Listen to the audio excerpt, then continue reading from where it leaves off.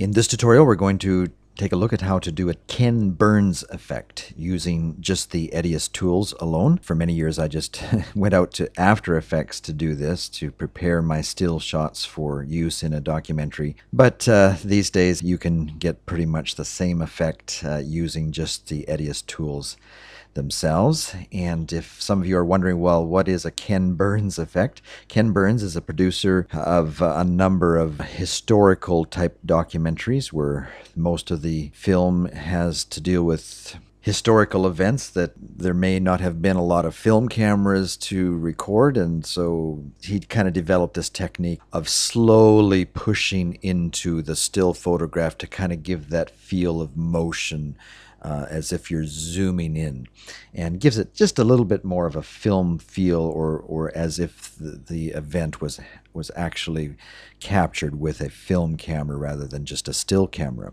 So how to do that in Edius? Let's take a look here. I've got a little hole here in my documentary where we're talking about building a school, but how just before the school was built that the organization also helped this village build a health clinic. Well, I didn't actually film any shots of the health clinic, but I did take a still shot, and we have that here.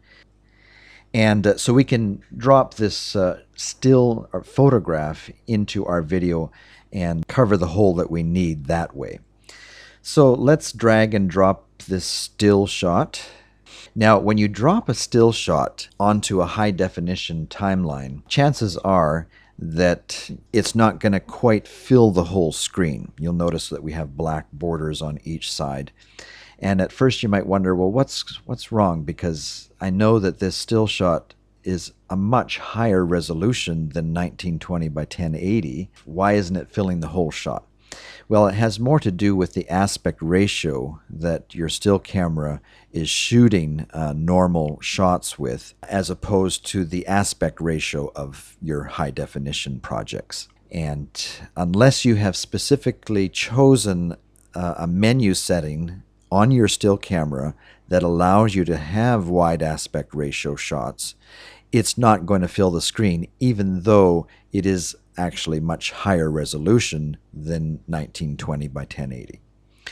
So that's why you have the black, but you don't have to leave the black edges to your still shots there.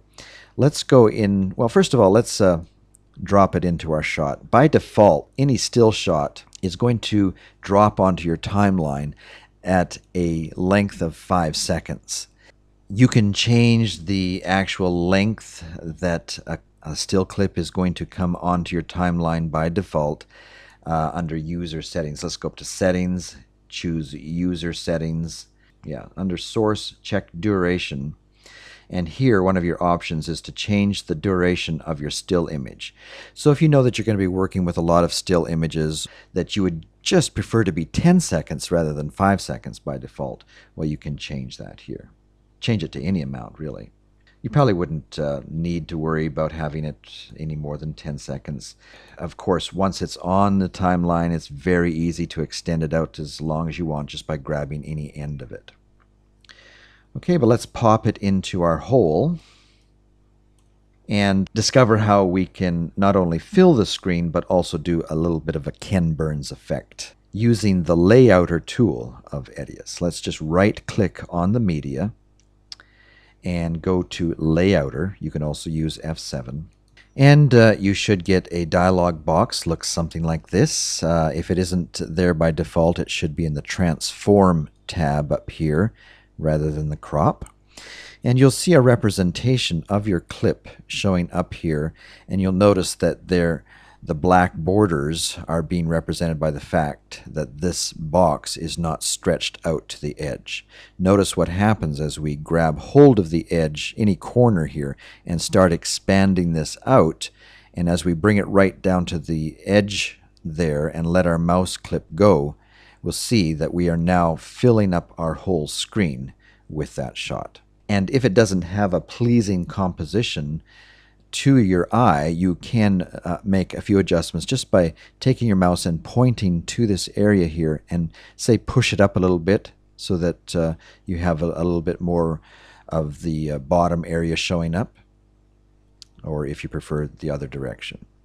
So you can move it around. If you need to, you can actually zoom in a lot more to the shot. Because this is a high resolution shot, that's a full res JPEG, it's coming in at about 5,000, a little over 5,000 pixels in width, because this is a horizontal shot.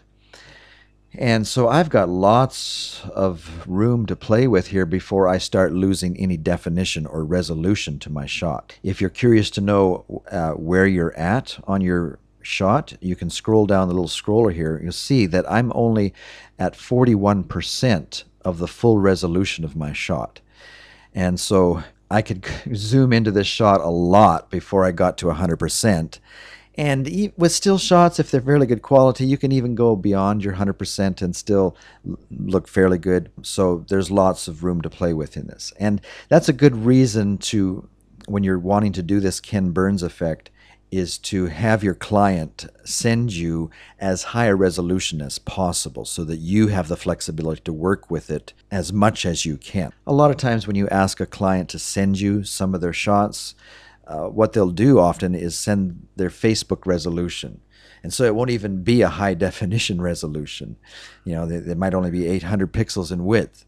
And it just doesn't work very well in a high definition project. So when you're emailing your client to ask them to send you the still shots, I always be sure to ask them to send you the highest resolution possible that they have, preferably the camera resolution size, where nobody's gone in and resized it for the internet. Hopefully, at least your shot will be maybe 2,500 pixels, 3,000 pixels, and then you have lots of room to zoom into your shot. Or actually move your shot around to compose it. Okay, we don't need this much, and since we've gone beyond our, well, we can expand this out and still be able to get at these corners, but let's just bring it in just a little bit. And the way to do the Ken Burns effect is to slide this little playhead inside of our tool here, right to the very edge of your still shot. You'll notice down here on your timeline that as you move this playhead, you're also moving the playhead on the timeline itself. So what we want to do is set a keyframe right at the first frame of our clips, and you can start that process by clicking here in Layouter, and then I go over here and click on add the keyframes, and it'll go ahead and add all of the keyframes for all of the options here. We don't really need all of these options, but it's just, I find easier just to click them all. And then take your cursor or your playhead right to the end of where that clip is, and you might even want to go a little bit further if it allows you to. Maybe it doesn't. If you wanted to be adding a dissolve, we should maybe do that first. Let's hit OK on this and go back to our timeline and add our dissolve first, and on the other end as well. And then that lets Edius know that you're wanting to extend your effect out further, or at least it gives you the option of doing that, to start your effect right as the dissolve starts.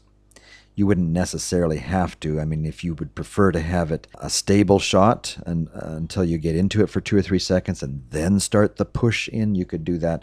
But this putting the dissolves in first at least allows you the option of deciding when you open up your layouter tool here of where you want to start that. You'll notice now that we've added the dissolve that our keyframes have pushed in. By adding that dissolve, we've actually added more frames to our still shot to work with. But at this point, we could actually just grab a hold of any one of these and slide them back so that our keyframe now again starts at the first frame of where the dissolve starts. Okay, and then we can move our playhead across until it gets to the end of that dissolve and add another keyframe. We could either do it this way or just by pointing to any of the corners and starting to pull it out just a little bit. When we let our mouse go, we'll see that Edius adds the amount of keyframes. And the the key here is not to add very much of an increase, or don't push into your shot very much. The idea is that you want this just to be a subtle, almost unobservable push in. You hardly want the viewer to know what's happening. They get a feel that something is happening, but it's such a slow, subtle push in that they maybe not even be conscious that something is happening. So let's take a look at this. They have finished a health clinic and are now building a new school. And that's about right. You know, you could play around with that. If you wanted to have a little bit faster or slower zoom, you can go back into your tool, your layouter tool, by putting your playhead right over top of the keyframes and making adjustments here by pointing to any one of these corners and pushing it in just a hair in order to make it a little bit slower of a push into the shot. If you wanted to make it a little faster push in, you'd want to pull it out just a little bit.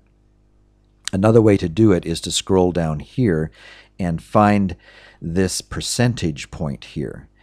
And with your cursor over top of the keyframe that you want to change, you could slowly push this up just a little bit. And you'll see the box moves as well.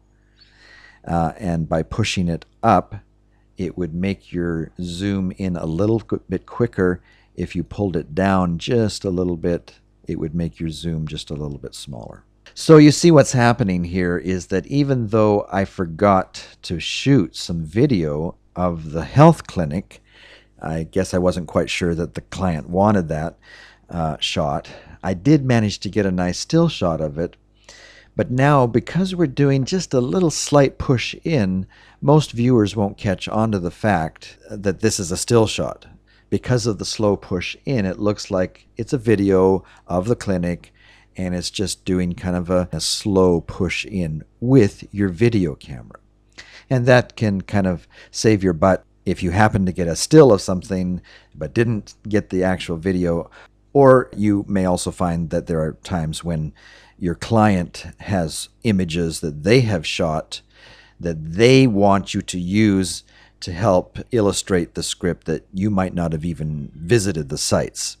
But because they have the still shots, you can pop them on the timeline, and with this little Ken Burns effect, give people the feel that it is still video that they're watching rather than a bunch of still shots. I'm not sure that it's actually fair or right to give Ken Burns all the credit on this little move. I'm sure we would have all been doing this whether he started it or not, but he did seem to be the one to get the claim to fame on this, originating this idea, and so he is the one that the whole move is called after. Usually, if anybody's been doing video at all, documentaries at all, they will have heard of this, or if someone asks you, can you do a Ken Burns effect on this? Well, you know what we're talking about by just using that phrase. All right, for now, that does it for how to do a Ken Burns effect with Edius 7.